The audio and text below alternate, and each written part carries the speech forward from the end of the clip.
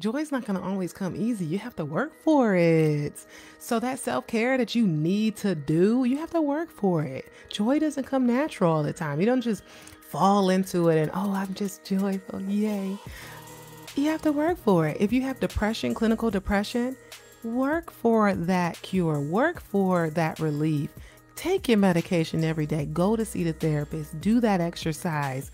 Do the journaling. Do those things. Help us help you. Help your provider help you so that you can experience that joy. Welcome to Journey to Joy Live, a podcast to promote wellness, resilience, and joy while providing mental health awareness and breaking down the stigma of mental illness in the Black community. I'm your host, Dr. N. Joy, and today I bring to you episode 52, From Here to Joy.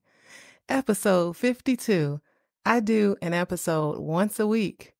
So 52 weeks means Journey to Joy Live has made it to a complete year. And I am so excited because I love podcasting and this has been fun. It has not felt like work and I just absolutely love it. You know, people say that you know what your passion is when you can do it and not worry about getting paid. When you can do it and it feels like fun and you feel like you're helping somebody and you feel like it's your passion and you feel fulfilled. And I feel all those things. I've been a psychiatrist, been a medical doctor for about 10 years, actually 11 years. And I've been practicing as a psychiatrist for about 5 years. And, you know, I see a patient one at a time and I see all these therapists out here podcasting and going live and doing all those things. So last year, after I started my business, I said, you know what? I want to do the same thing. It's free and you can just post your videos anywhere you want, whether it's a podcasting platform or social media platform. And so I said, you know what? As long as my husband is there to support me and watch the kids while I do this, and I'm going to do it. So I'm so excited. Thank you, husband, my number one supporter and fan and cheerleader, for allowing me to do this because I couldn't do it without him or else it'd be a bunch of kids running around me and all that. So I'm very pleased. Thank you, Juan Mena, for watching the kids while I do this and be able to come to you every week. And whether I have people watching live, there's always people watching later. So I hope that if you ever hear anything that you like, that you will share it, comment, ask questions, tell others, follow, subscribe, do all those things, because all I'm doing here is promoting the fact that it is okay to not be okay. We need to start talking about uncomfortable things, getting comfortable talking about uncomfortable things. And it is okay to reach out for help. It is okay to talk about your feelings and things like that so that you can get the treatment that you needed. Because when it comes to mental health treatment, it is treatable. It's treatable. You just have to find the right kind of treatment for you, whether it's medication or therapy or less than therapy. I call the area before therapy less than therapy because there's a lot of different things like self-care, meditation, journaling, exercising, dancing, music, hanging out with friends, you know, things that are helpful for you and your joy that you can experience before therapy. And when those things don't work, that's when you hit therapy, but you're always doing your less than therapy no matter what while you're in therapy. And if you need medication, you reach out and get medication, but you're always doing therapy when you're on medication and the less than therapy techniques. So all of that adds up to a more fulfilled life. And lately I've been talking about the 5 crucial areas of your life. 5 crucial health areas. There's our mental health that we need to focus on, our physical health that, of course, we need to focus on, our social health, our financial health, and our aspirational health, our purpose. Anytime any of those areas in our life are faltering, you want to try to fix those things. You could be doing well in all the areas, but then if one falters, then you kind of feel like you're in shambles, that kind of thing. So an example of that would be if your mental health is great, you don't need a therapist, you don't need to be on medication, your relationships are going well, your finances are going well, and your physical health is going well, but then you don't feel fulfilled in your purpose, then there's like this sense of emptiness and feeling like you don't belong and feeling inadequate. So we need to focus on all of those crucial areas of our life. So that's what I've been discussing over this past few weeks and just in general, Journey to Joy Live, making it to a year. Let's recap this year, this wonderful first year of Journey to Joy Live. My first episode back in July 5th. July is Minority Mental Health Awareness Month, and it is coming up again. So I started the podcast during Minority Mental Health Awareness Month because Black people need to understand that mental health is okay to talk about, that mental health is a thing. We have reached times where stigma continues to get at us, and whether it's a cultural reason or religious reason or our family or whatever, we feel like, oh no, mental health, we can't talk about it. So in the first episode, which is called Choose Joy, I speak about how you can actually choose joy, that you can choose to enter into your journey to joy. Everyone has a journey to joy. It looks different.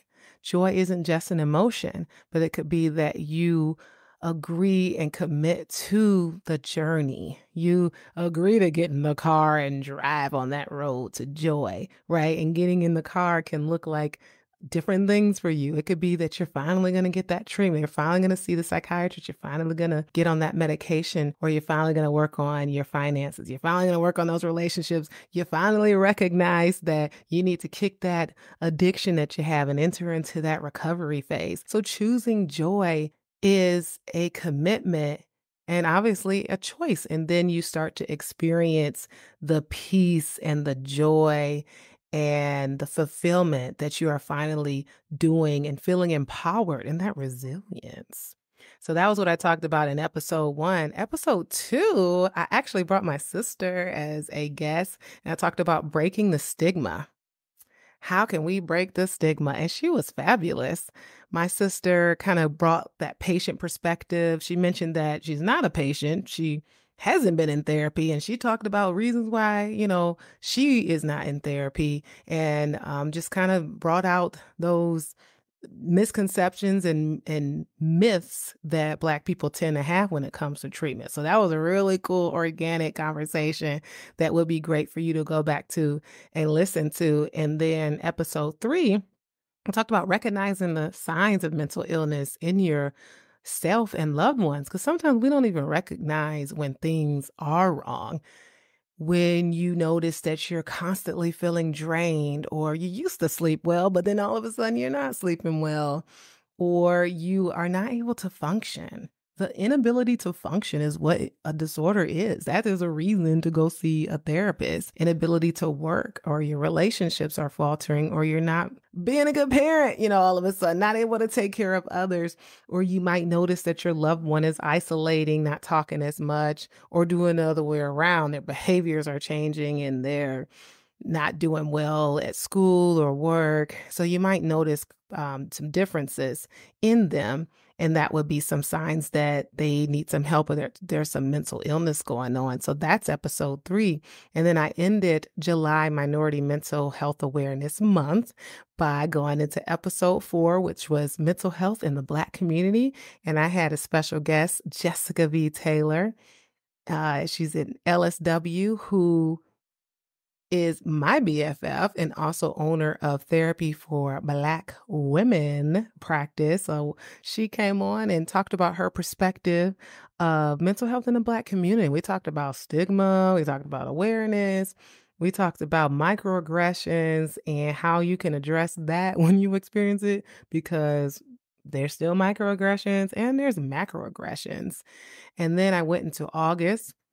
August is going back to school, right? So I did for episode 5, 6, and 7, the back to school stress edition with Psy Kid. Psy Kid is actually my son. It was his choice to be on as a guest. So we have part one, part two, part three of PsyKid, and he has his own YouTube channel, PsyKid Life. So we talked about peer pressure, we talked about bullying, all those things and anxieties that you might get when it comes to going back to school. So that's going to be exciting because that was his first time going into middle school. He was going into sixth grade. Now he's going into seventh grade. So I know I'm going to want to have him come on this coming August to talk about back to school stress. At least that's if he wants to. Of course, it's his choice. And then episode 8, I talked about got ADHD. So I went into, well, what is ADHD? Because we hear about ADHD a lot, and sometimes it's taboo where you're just not sure, like, does a person really have it, or everybody has ADHD? What is going on with ADHD? So I talked about the signs and symptoms of ADHD and different treatments of it, because just because your kid may have ADHD or that you may have ADHD, it doesn't mean that you have to get treatment. It doesn't mean that you have to be on medication is what I mean, because you can treat it with fish oil. You can treat it with scheduling, time management skills, with therapy, but not always just jump straight to a medication. And also for adult ADHD, it doesn't mean that, maybe you have ADHD, maybe it got missed when you were a kid, but it could be that you are experiencing some type of stress or anxiety that has brought out symptoms that look like ADHD, or brought out the ADHD that you already had. Either way, talk to your doctor about it, talk to your therapist about it, and see what kinds of help you can get. And then episode 9 fell on August 31st, which is actually International Overdose Awareness Day. And I was lucky to have special guest Dr. Ashaki Warren. I met her in residency training. She's a fabulous psychiatrist and owner of Love Your Brain Psychiatry. So she came on and we talked about recovery and opioid overdose, opioid use. And that was a real good talk, because it is really good for us to talk about recovery and to talk about addiction and to talk about the stigma against it, because a lot of people feel like because they have it, that it's their choice, or because their family member has it, well, why can't they get off of it? But it really is an addiction, and it's really hard to talk about. And that went into episode 10, National Recovery Month, which is what September is. And I had the guest, my husband, Juan Mena, who talked about his recovery from alcoholism. And now he's approaching almost 5 years of recovery from alcoholism. So he talked about how he actually kicked it cold turkey. Not everybody can do that, but he was successful in that. You know, he's somebody that can be around others who are drinking. You know, it's different with different people. Like maybe you're a person that can't be around people drinking, or maybe you're a person that can't kick the habit or kick the disease, get into recovery and remain in recovery cold turkey. Maybe it's a gradual recovery process, but everyone is different. So that was episode 10. And then I went into episode 11 because September is both National Recovery Month, as well as National Suicide Awareness Month. So episode 11 was the segue from National Recovery Month to Suicide Prevention Month. And so I just kind of made that segue into that and talked about suicide prevention as well as recovery. And then that took me into episode 12, which was Suicide Prevention Month. And suicide is real. Suicidal thoughts are real. If you have a loved one or a child that talks about being suicidal, I know some parents get frustrated because they feel like that is an attention-seeking behavior for a child to say, well, I'm just going to kill myself. Because there are a lot of times, I have a lot of patients who, when they are upset, they become suicidal, or when they're upset, they say they're suicidal. So either way, they need treatment because they need to go to therapy. If it's the person who, well, I just said it, I was just angry. Well, they need therapy to kind of understand what are the go-to things that they can say instead of, well, I'll just kill myself, when they actually don't mean it. And of course, if anger leads them to actually feel suicidal, of course, they need therapy and treatment so that they can, the thought process that leads to feeling suicidal will be slowed or disappear. Of course, talking about Suicide Prevention Month was a heavy topic. So episode 13, we went to self-care is not selfish. It's selfless. So that was episode 13, just talking about self-care.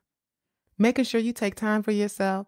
I remember mentioning the different myths surrounding self-care. A lot of people think, well, self-care is just a luxury. Self-care is expensive. Self-care is selfish. But all those things are wrong. You can do little bites of self-care throughout the day. It's very important, especially if you have a child with mental illness or behavior issues.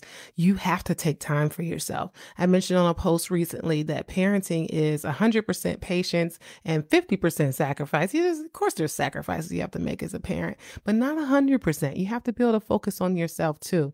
I know it's easier said when I have a spouse that I can trade off things with. But even as a single parent, my best friend does it all the time, where she is able to have time for herself, even with having a child or being a single parent. So get with a therapist to try to figure out how you can do that. Episode 14, I had special guest Christopher Hughbanks, who talked with me about mental health in the Black LGBTQ plus community. That was exciting to talk about. In fact, let's see, I think that was during October because that is LGBTQ plus history month. So that's why I had him on. So that was really awesome talking about that and what they go through. Think about it. You know, Black people are already discriminated against and have issues and generational trauma. Of course, LGBTQ plus community has the same thing. So if you're Black and you're a part of the LGBTQ plus community, that is like double trauma, double stress, double issues, in addition to other things that individual might be going through. So you want to get into that. That's episode 14, mental health in the Black LGBTQ plus community. Then episode 15, I was in the Dominican Republic with my friends and my husband. And so I had Jessica V. Taylor and Juan Mena on as guests, where we were on the beach at night. And the title was The Gift of Wellbeing. Why? Because it was my 40th birthday. So we were talking about gifts and giving yourself the gift of well-being. Beside being on that podcast for about 15 minutes, and honestly, like I said, that's not work for me. But I definitely gave myself the gift of well-being and I checked out. I did not have my phone on, was not checking any emails or anything. It must have been the first trip that I actually did that and actually got away because it just felt great. And I got back and I was rejuvenated. So you need to give yourself the gift of well-being. Even if it's not for your birthday, give yourself the gift of well-being because you deserve well-being. You deserve self-care and you deserve to put yourself first. Episode 16, I had a great friend, my friend Nellie, who was actually a friend that was in Dominican Republic, re-recorded that in the sunny beach of Dominican Republic. It was a review of the 6 basic human needs. And that was really interesting. It was actually my first time hearing about the 6 human basic needs. You're going to have to check that back out because I don't remember the 6 human needs. Well, I remember one of them was uncertainty and certainty. The fact that we need uncertainty in order to relieve stress, as well as we need certainty. I mean, some people need more certainty than others, but I feel like I fall into like where I need more uncertainty sometimes. Because sometimes if I overplan something, then that makes me get anxiety. And then for others, and then of course I have some times where I need to have some certainty, or else if I didn't have it, then I would have some anxiety. Then episode 17. One of my favorite, we were in Times Square. Dr. Ashley Berry and Dr. Alima Zakers joined me live from Times Square, called Is Joy a Choice or an Emotion? Which one? Well, I already talked about that. I definitely believe it's a choice. And of course, it's an emotion. We think it's both. You have to make the choice. It's just like with love. Love is a choice too.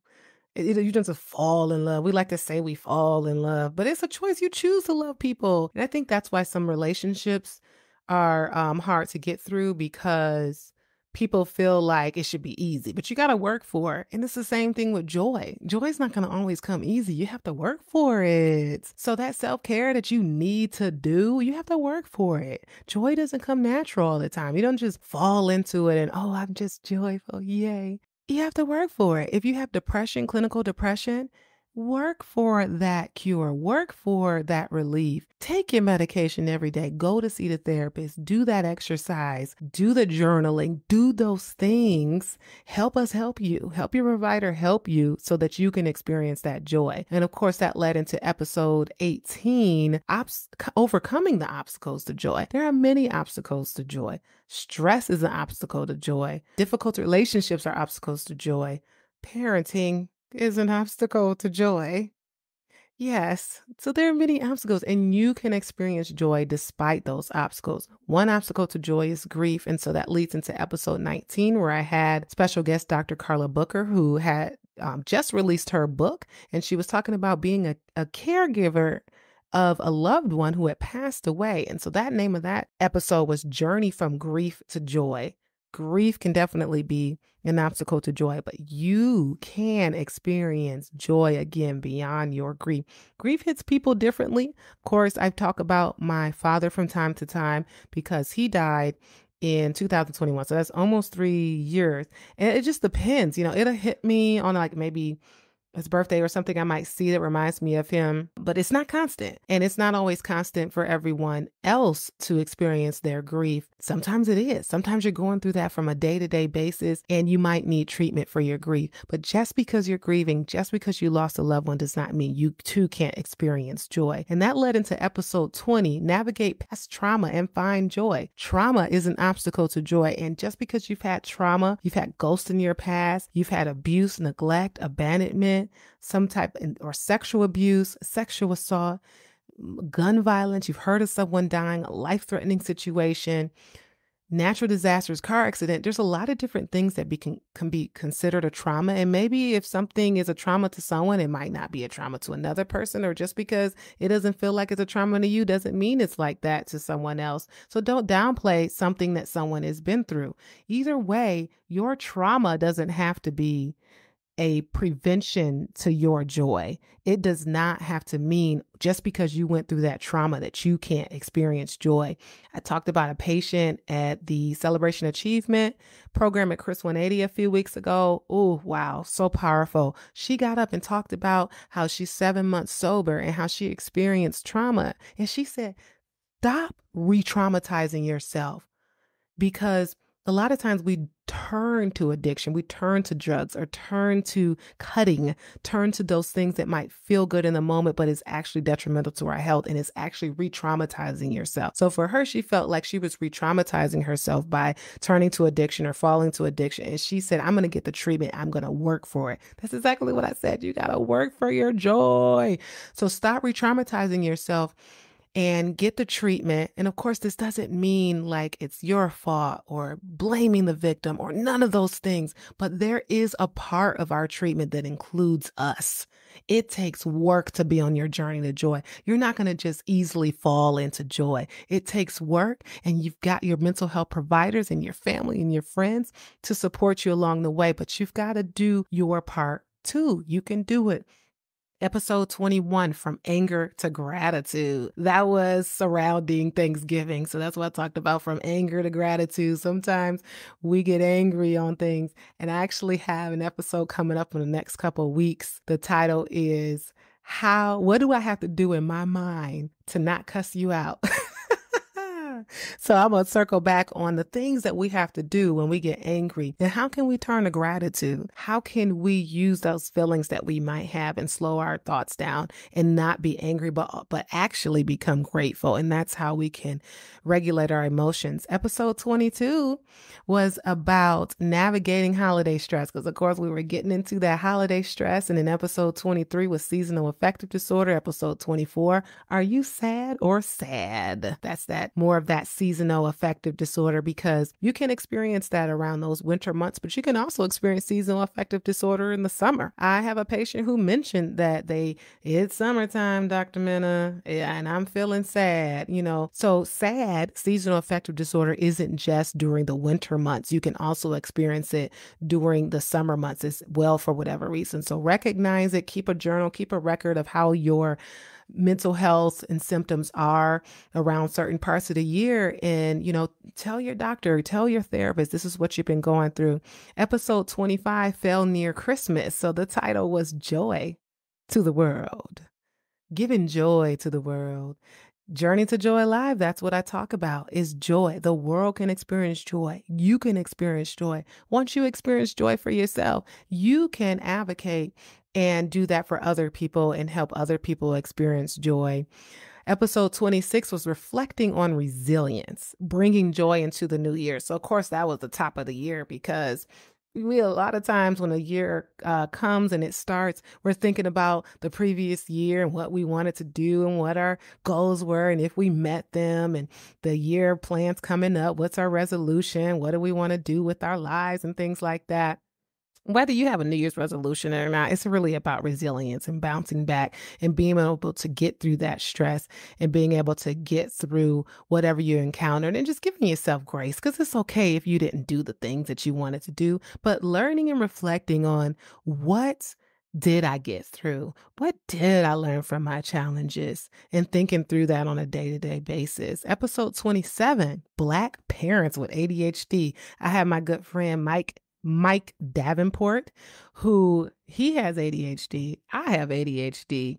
And we may or may not have kids that may have symptoms. I mean, toddlers don't have ADHD, but toddlers have the symptoms of it, but it's developmentally appropriate. So he got on the show. We were talking about ADHD and being parents with ADHD. Actually, we weren't talking about our kids. That's right. We were talking about ourselves being parents with ADHD and how can you parent?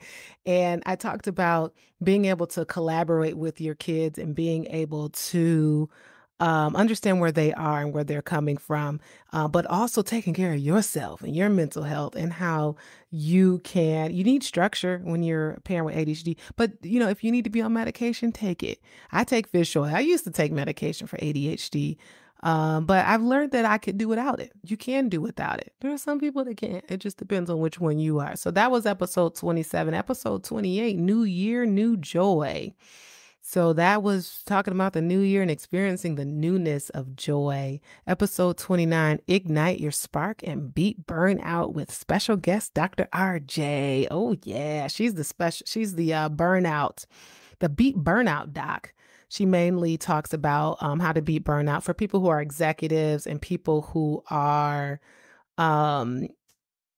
successful leaders. And we all can go through burnout and experience those things, but it's very important to know how to navigate that because no matter what your career is or what you're doing, burnout can come and you might feel compassion fatigue.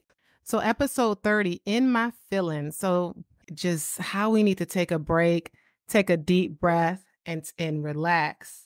Episode 31, Enjoy Sex Again Beyond the Mental Clutter with special guest Dr. Ashley Towns. And that's important. That's important. So I actually was inspired for that show because a lot of ladies talk about feeling like they can't enjoy sex or that it's a chore. And it's too bad because we spend so much time at work and spend so much time with prioritizing everybody else. And then at the end of the day, all we want to do is go to sleep and we don't want to experience sex or those things, or we can't relax enough to enjoy it. And so in that episode, Enjoy Sex Again Beyond the Mental Clutter was really talking about how we can relax and meditate and the things we have to do in order to actually enjoy sex, because sex can be a part of your self-care. So episode 32, From DMs to I Do's, Finding Joy in Relationships with special guest, my husband, Juan Mena, as well as Keenan and Kenyon and Takara Martin, who are relationship experts. So we were getting into February, starting to talk about relationships. Episode 33 was Love Yourself. Episode 34, Stressless Love, with special guest, my cousin and his wife, Dana Randolph, because she wrote a book about love and marriage and relationships. So she talked about that book. So February is all about that love and relationships. Relationships can be hard. And, a lot of single people, they talk about, well, I want to be married. I can't wait to be married. No, you can wait because it's hard. You have to work for it. You got to work for the joy. You got to work for the love. Nothing's just going to come easy. And that's a part of our mindset that we have to frame, because it's okay. That's okay. Bring it on, challenge. Bring it on, work, because it's worth it. It's worth it.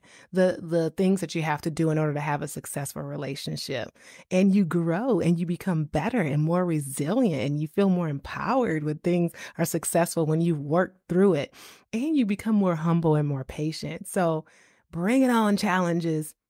Episode 35, we got into March. That was mental health. Oh, no. We were at the end of February. I talked about mental health in Black history. So I talked about different pioneers in history, in Black history, who actually did experience mental illness. And I learned a lot. Like, I didn't even know that Martin Luther King was suicidal at the age of 12 and actually had 2 attempts at the age of 12. I didn't know that. And that was empowering to know because it was just like, wow, that just shows how important it is for us to talk about what's going on, not suffering in silence because we need the treatment. And who knows where the world could be if something did happen to him before the age of 12, before he was able to make change to the world. So it is very important for you to understand that you have a purpose and that you have a reason, even if you don't know your reason and your purpose, but to seek help and get it, because there is some reason why you're on this earth that you are to continue to live and continue to have life. So it's important to find that will for treatment, even despite those suicidal thoughts that you might have. Episode 36, kicking out the stigma, finding joy in the game. That was with my special guest, my brother-in-law, Kenny Mena. He talked about his battle with anxiety and schizophrenia and how soccer has been his sanctuary as well as treatment. Episode 37, mental health in women's history. So that was getting into March. Episode 38, Body Joy, loving the skin you're in. It's very important to love the skin you're in despite what you think it should look like or what you feel. And that gets into episode 39, when body image leads to disordered image. Because if we don't love the skin we're in, then that leads to us wanting to look a certain way. And that's healthy reasons. I say all the time, if you can change it, sure, change it, work for it, do it. And if it's healthy, do it. But if you can't change it, work on that acceptance of that thing. You can't change your height. Oh, I want to be taller. I want to be shorter. You can't change it. Work on accepting yourself for who you are. I want to lose weight. I want to gain weight. Well, that's something you can change, but work on doing it in a healthy way. If you need a health coach, personal trainer, whatever it is you need, do that. And so that led into episode 40, cruising through challenges. That was nice. I was on a cruise for that one, so you could see the water in the background. And I talked about some real life challenges because we had some challenges just trying to get on the cruise. Oh my goodness. I said, are we going to make it to this cruise? Issues with the plane, just all kinds of things. It was just like symbolic of how life is in general. Like when a good thing's gonna come, you have to go through the storm first. You got to go through the challenge first. You gotta work for your victory.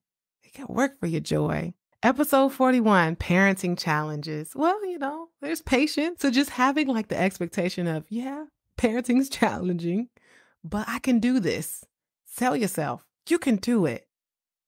You're not going to hit the child across his face because he annoyed you. And really, hitting or spanking, honestly, I believe is representative of a lack of patience on you. You need to look inside yourself. And I do that to make sure like I am patient. What do I need to do so that I don't yell at my child or so that I don't hit them or things like that? So something to work on. Episode 42, ADHD and lying. I talked about an article that talked about how lying can be wrapped in and related to ADHD.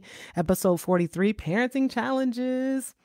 Parenting children with mental illnesses with special guest Dr. Shivani Naidu. She was fabulous. She gave a lot of wonderful nuggets on how to parent kids when they have mental illness. Episode 44 was how to know I need help. How do you know you need help? What do you need to do? What are the signs? I was getting into May Minority Mental Health Awareness Month, and episode 45 was silence to strength. Don't suffer in silence. Don't just not say nothing to people. Like you can get into strength Find someone that you trust. Find that good therapist that you feel safe with. And then you can get from that silence and suffering and shame to the strength. And that leads to episode 46, Acceptance in the Shadow of Stigma, with special guest Jewel Gooding, who is the executive director of Silence to Shame. So we talked a lot about stigma and shame and all those things that prevent us from seeking help. Episode 47, The Silent Struggle, Mental Health Realities for Black Men, with special guest Gideon Asuser. He's a psychiatric nurse practitioner. And that was great because we were talking about Black men and what it's like to be a Black man, what it's like to raise Black men. So that was really good because men in general have unique battles. Black men in general have unique battles when it comes to their mental health and mental illness and seeking care.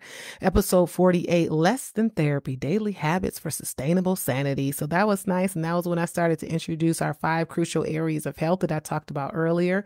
Episode 49, Joy Unleashed, Breaking Barriers in Black Mental Health. Special guest, Dr. Tammy Benton, who is the president of the American Academy of Child and Adolescent Psychiatrists. And then I went into episode 50, 50 Shades of Joy. And last week was episode 51, Emancipation of the Mind, with special guest Dr. Cynthia Turner Graham, who is the immediate past president of the Black Psychiatrists of America. So as you can see with this year in review of the Journey to Joy Live, it's just been fabulous having all these great special guests, whether they were experts in the field of mental health or experts in themselves because they talked about their own journey and their own journey to Joy Live. If you want to be a guest on Journey to Joy Live, I welcome you. It's all about transparency, talking about yourself, bringing up what you've gone through your journey to joy, because that's what's important. That's how we break down the stigma of mental illness and promote mental health and promote mental wellness, is by talking about it.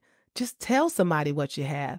Say it like it's like you're saying, oh, the sky is blue. Say, oh, yeah, the ADHD. Oh, yeah, my depression. Oh, yeah, my therapist. And it's in the music. You hear the rap music. They're talking about therapy. The comedians are talking about therapy. They're making fun of it. They're doing those things. It's not exempt from jokes, the dark jokes, all those things. That's all right, but make it normal to talk about, because if people understand that it's normal to talk about their mental illness or their self-care or their journey to joy, then everyone else will feel the same way and start to get treatment. And we can see the numbers of depression go down, the numbers of anxiety go down, and the stigma will finally go away.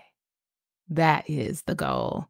Thank you for watching a year of Journey to Joy Live. I'm not done. We're going to get into the second year. I appreciate you all. Appreciate you for following, liking, subscribing, sharing, all those things. And look out for my journal that's coming in July that's going to help you be able to focus on your 5 crucial areas of health. You can work with that journal with your therapist. You can also do it on yourself, but it's always good to use a journal with a therapist to help you get through life. Thank you so much. Bye-bye.